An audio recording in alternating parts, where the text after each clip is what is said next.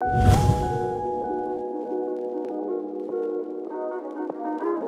Bridge to Skate is a nonprofit organization that uses skateboarding as a vehicle to help youth. Our largest program is here in Compton, but we have programs all over the world. Probably 4 years ago, we started a program here at the Compton YAL, which is the Youth Activities League. It's a sheriff-run program, and the city actually owns this property. This program here and what they've been able to build here with all the ramps and all the people who've participated in getting these things to the kids has been a huge influence in the city of Compton, especially with the youth here. The youth in this area, they just really need a safe, positive place to be. And so when they come to the Compton YAL, they are able to be kids again. My local skate park is dangerous, and it's important to come to the YAL so we could have skate, so I could skate with my friends. I feel good because there's no shootings, there's no people in my way, no people trying to fight me, none of that. So I get to focus on skateboarding.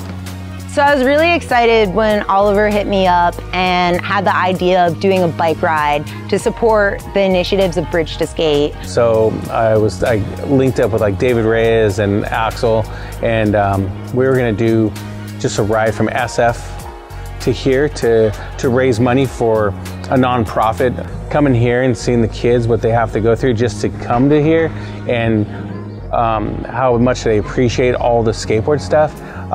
It's just been, it was a no-brainer for sure. When we came here with Alex Midler's old mini ramp. Everything was kind of falling apart, but that was after 4 years of the youth just using it and skating on it every day.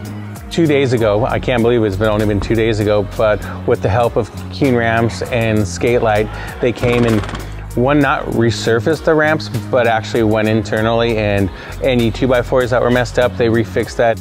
I've seen what it's like before, and I've seen what the kids have had to skate on, and this is like 100% better. On the old ramps, when I used to fall, I used to rip my shoes. One time I ripped my shirt, but now I don't have to worry about that, because the ramps are smooth. It will improve my skating, and it will improve everybody else's skating, even like beginners, because we have smaller ramps now. I'm really stoked. I'm really happy this thing is done.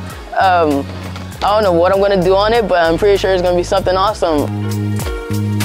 Yeah, we could really use more volunteers. We can use more skate supplies. Like, our kids are constantly showing up in sandals. Everybody can help out by just reaching out to us through our social media or our website, and get in touch and get involved.